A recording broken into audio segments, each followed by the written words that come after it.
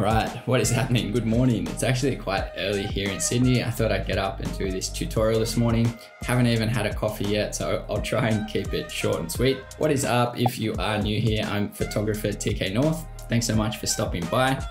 In this tutorial, I'm going to show you how to post these landscape images in a carousel on Instagram. Now, I find this kind of a fun and interesting way to share your landscape images on Instagram. It means they take up a little bit more screen if you're posting them 4x5, so it's kind of a nice way to view them as well. Depending on the subject and what's in the frame, it can also be a really interesting way to swipe across these images. Now, the thing with this, there's actually heaps of different ways you can do it. The most important thing is to make sure it lines up exactly when you're posting it to Instagram. So I'm going to show you how I do it using Lightroom and Photoshop. And then I'll show you another way. If you don't have Photoshop, you could use just Lightroom or anything where you can crop photos. So let's get down and dirty in under 5 minutes.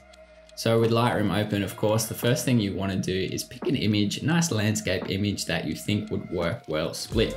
The important thing you need to know when you're cropping these, especially if you're posting to 4x5, is the ratio. So if you're posting these two images 4x5 on Instagram, essentially the ratio is now going to be 8x5, two 4x5 images side by side. So let's go into crop. You can just hit R on Lightroom to crop, but I'm going to come down to 16x10, which of course is the same as 8x5. So let's click on that. Now I use this center cut overlay when cropping images like this. So to scroll through your different overlays, when you're in crop mode, just hit O and you'll see all these different overlays. For this one, I want the centered one because it means I can see exactly where that first image is going to start and end, and same with the second image. So for this one, I'm going to move it up just so the castle is reasonably centered in the frame. And you can see there, that's going to be the first frame, that will be the second frame. Now, the next step for me is I actually just save it in Photoshop, which is a really easy step. So I'm going to right click on the image and then go edit in Photoshop. So once your image is in Photoshop, this is a really advanced technique. All I'm going to do is hit save. Of course, you can export from Photoshop and just split it in half in Photoshop, but I find this is the quickest, easiest way for me. Once you hit save, that image is actually going to open back up in Lightroom. You can see there I've got the TIFF version and then the other version. So the reason I prefer to use Photoshop like this, largely because when you save these TIFF files, it opens straight back into Lightroom. I like to do all my exports from Lightroom. I use a little export preset and it will also keep them all in the same folder. So for me, I just find it a little bit cleaner, a little bit easier to do it this way. The reason I do this, if you've got the original image and you're trying to line it up exactly to crop, is going to be nearly impossible. Once your image is exactly 8x5, you can then just crop to the edges. So come down to 4x5. I'm going to come all the way, make sure I've got the full height, bring it all the way to the left.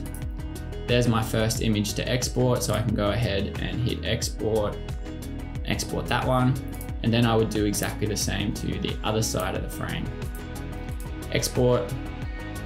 And then if I have a look, I've got my carousel post there ready to go. So let's jump across to one more image and I'll show you another technique you can do. So I think this one will look nice, split down the middle. Let's just pop a preset on, brighten it up a little bit. Probably bring that a little bit towards blue. All right, so again, crop to 16x10 or 8x5. So come down. Now for this one, I want to split kind of the subject right down the middle, but I want to keep all of her face on the left of the image. So when you swipe across in that first frame, you'll see all of the face. So done. Again, I'm just going to come down to edit in Photoshop. So for this image, I'm also going to add a little bit of a white border around it. So you can do this just by extending that a little bit, and I'll keep that same ratio. So it's still going to be 8x5. Hit yes, and then I'm just going to hit save as well. So once I've saved that, it should reappear back in Lightroom. So here's my image with a slight border. Again, I'm just going to crop that to 4x5 on either side. Boom. Export. Boom. export with, boom. And again, I should have my carousel post there with a slight bit of border.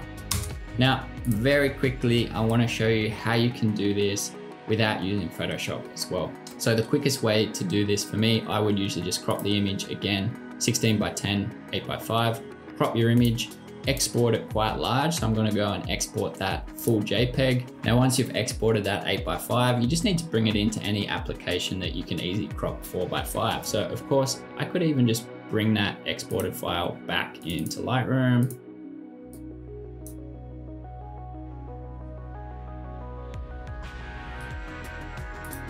Import. And then I could just crop it that way as well. Export in exactly the same way. Of course, you could do this on your phone. If you crop and export that original image 8 by 5, then just crop either side right to the edge, making sure it's the full height. However you do this, just make sure that it does line up perfectly. That's the key to making sure you do this properly. So thanks for getting down and dirty in this fast tutorial. I hope you did find it useful. Remember to subscribe if you did find this video useful for you. Plenty more where that came from. I'm TKNORTH. See you here very soon. Bye for now. Did I make under 5 minutes? Maybe a little bit over, but hopefully it was all right. Bye.